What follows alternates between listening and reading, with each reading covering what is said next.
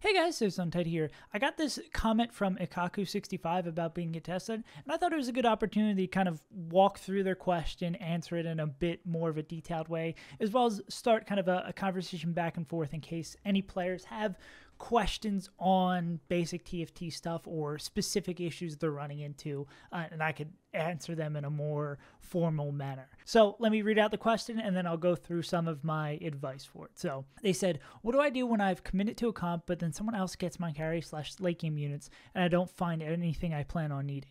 Example, Disco. I have all the lower cost Disco units and supporting units, but can't find TF or Blitz. Then all of a sudden someone that didn't have the Disco units pops out, takes a TF, and takes my comp. I could switch to Karthus, but there's other Pentakill players already. I can't switch to a melee carry like Riven or Yone because I've committed AP items. What do I do? I could go into the specifics of like this meta, what units you would pivot to, what you do, but I'm going to try to keep my advice as general as possible just so it's not just useful for this particular meta because, again, as always, with every TFT question, the answer is it depends particularly on the meta, the players you're playing against, the level you're playing against, but I'm going to try my best to give advice that I think is general enough and will apply beyond just this particular meta. First is something we're also going to touch at the accepting stage of this, but if you identify your game is kind of screwed, you want to aim to minimize your losses. So if it's like completely screwed, and we'll talk about a couple ways that you could either prevent this from happening getting to this point of the game or things you can do to maybe salvage this, but something to keep in mind is if you think it's like completely screwed, you want to try to turn your 8th place into a 6th place. So in situations, sometimes you would like save your gold a little bit more so you can roll down a little bit later or not greed as much for roll downs. You very likely want to throw that out the window because you're trying to turn an 8th to a 6th. So this might be like donkey rolling every round to 0, trying to hit in this particular situation, like a Ziggs, like a 5 cost, like that 2 or 3% 5 cost to put your AP items on and save you a bunch of health. Or potentially, if you high roll enough or get exactly what you're looking for, you can potentially save your game by doing this. But it requires a lot of luck. And the other thing, which is more a getting to this point, once you're at this point, you can't really go back and play more flexibly.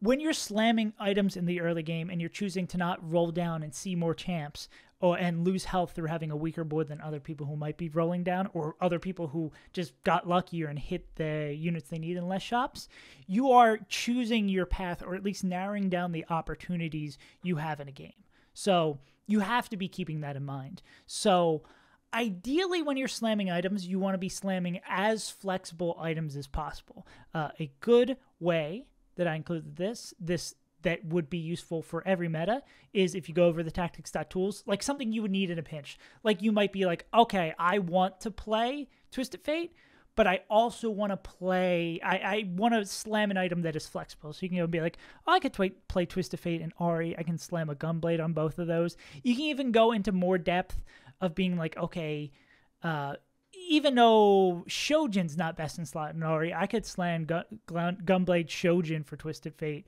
and also play that on Ari. Just keeping those together, those options is a good idea. And just generally using a page like that or a reference like that to keep yourself going.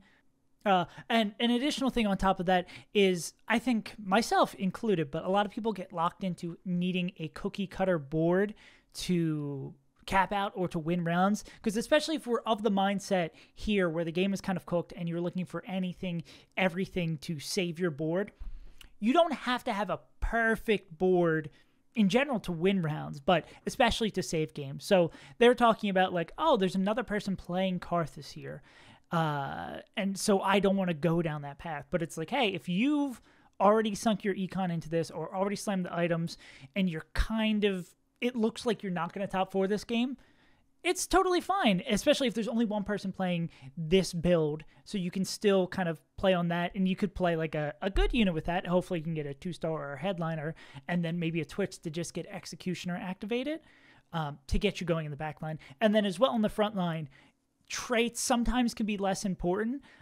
Say you have 2-star pop, you end up on your roll down because you want to be holding as many units as you feasibly can during roll down. If you're donkey rolling, it gets a little bit harder because you only have so much gold and you're trying to hit 2-star 4 cost or 2-star 3 costs, so your money might be tight.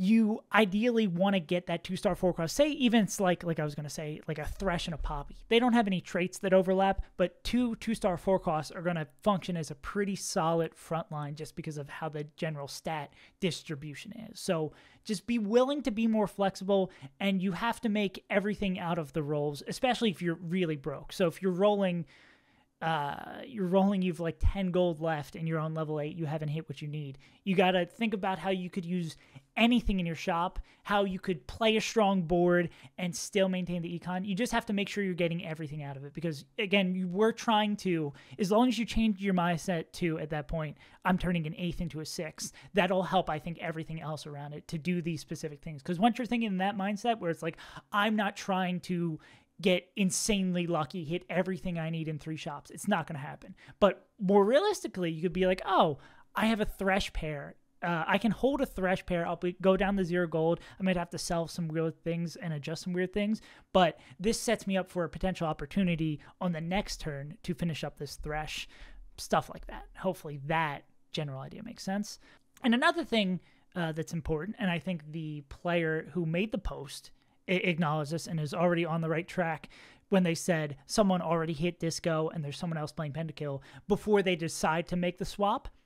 Great idea. Also acknowledging like, hey, with the items you slam and the items you have, you're locked into not really playing a melee carry. That's also a very great thing to acknowledge. But in general, you if you're not doing that, you also need to be scouting for roll downs as well as seeing, and this kind of goes on this, kind of hints to where other players are going. It might just happen like the post was saying where someone is not playing Twisted Fate, and then on the roll down, they have the ability to swap over and play Twisted Fate, and someone who's committed to it gets screwed. But of course, you want to keep an eye on what other people are playing. Maybe if they slam a particular item that's like, okay, they've slammed blue buff, red buff. They're probably looking to play Ezreal. Again, I'm trying to keep my advice as general as possible, but an example from this set. You'd be like, okay, so I should probably avoid playing Ezreal unless the shoe is reversed and then on my roll down I hit a lot of Ezreals. You got to keep that open, but remember that. Level and econ is also an important thing to see. Like, what is the tempo of this lobby and where are people going to be rolling down? I think currently 4-1 is the prime roll down at 8, but it's going to depend on the lobby's tempo, econ, health, what have you, and your individual tempo, lobby, what have you. So if you are concerned about someone getting to your comp, or you're so locked in, like these items can only play Twisted Fate, you might have to greed and roll down maybe on the PvE round before everyone else does. All things to kind of keep in mind. And there's variance based on that. Like if you are hard committing to a comp at 2-1, which a comp like Disco might require you to, or I can talk about what the issues I think are with Disco at certain points at different times. But if you're like full forcing something and you see someone potentially contesting you, that might be the line to be like, okay, I'm going to roll down sooner than them. This does maybe not really answer the question, because the question is saying, like, after this happens, what do you do to recover? But it just kind of more things to keep in mind. As well as something like this might happen, someone might be thinking this way, greeting for it, roll down early, and before you even start your roll down, you see that they already have Twisted Fate. So that is a good thing to acknowledge before you do that particular roll down, because then you have additional money and additional time to be like, okay, I can maybe play Karthus from here. It lets you zone in on what units you're going to be picking up. But again, I think in general, too, holding units during your roll down is very important because you don't know what you're going to hit after it. So say you feel like 50 gold to roll down. First shop, you see 2 4 costs you probably aren't going to play. You can still grab them, and if you don't have them later, sell them. But say you grab those 2, and then you hit a headliner in this set, and so then you have 5 of that 4 cost already. It's going to be really hard for anyone to contest you. You can kind of carve out that path and then continue your roll down based on what additionally you hit. And again, keeping in mind, players are also watching you, so you just got to keep your eye on it. Scouting is very mentally taxing too, so don't wear yourself out over scouting. especially now that in this current meta, streaks are a little bit less important. Don't wear yourself out in unscouting. You could be looking at everybody's board every round, looking at their augments, looking at their traits, and you're just going to burn yourself out. So don't do that. And then I think I wanted to make this short, but I'm already rambling on way far more than I thought I would. Acceptance. Sometimes you're going to go 8th. You cannot prevent it. Even the best players in the world are going to go 8th. Sometimes you could do everything right and still go 8th. So it's important to acknowledge that just happens sometimes, but not use that as an excuse that if you do something that is a poor play or do something that is a low odds to let you get out, to let yourself get away with that. In the same way, if you high roll, you can acknowledge you played poorly, you high rolled, and you won, because that can also happen in TFT. So try your best to avoid that results-oriented mindset and build good habits and patterns. So, big summary, what do you do when you're contested? You want to see what's going to happen with your game.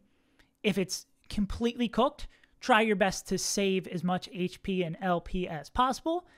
Before that, you want to play more flexibly on your roll downs, on your way up to that. Just keep as many options open as you can, as far as you can into the game, either by like slamming flexible frontline items or slamming, if you want to play a particular AP or AD comp, slamming the most flexible versions of those items. So if you get contested or you miss on your roll down, you can pivot to something else. Scouting in general, especially before your roll downs, because you can't really scout during your roll downs. Just scouting to see what other people are trending towards playing to make sure you're not covering already treaded ground. And finally, you have to accept sometimes you're just not going to hit and you're going to have a bad game, but try not to get that too down on you, because that is just how TFT works. Sometimes you high roll, sometimes you low roll, sometimes you get contested, sometimes you get gifted a free first place and don't have to do anything. So yeah, hopefully I answered your question. And to continue on the series, if anyone has any additional questions down in the comments below, they want some guidance on or just in general TFT stuff, let me know and I'll try my best to give you a good answer. And if there's any particular additional questions that come up for this, feel free to throw them in the comments. If they're short enough, I'll probably reply there. If not, I'll make another video about it, and then we farm infinite content.